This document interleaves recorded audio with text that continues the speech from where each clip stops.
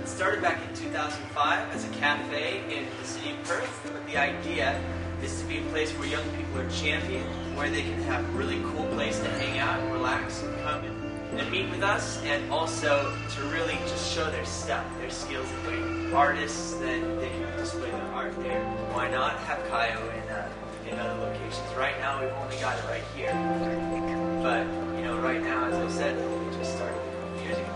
To take it to other nations in Southeast Asia and just reach kids in that area locally in the high schools and invite them out to the cafes. And to do the same sort of thing is just youth ministry, and that would be the vision, is to spread Kaio. And the name Kaio in Greek actually means to be a light. Well, if you feel like you might like doing a cafe that has focus on youth, well then you're welcome.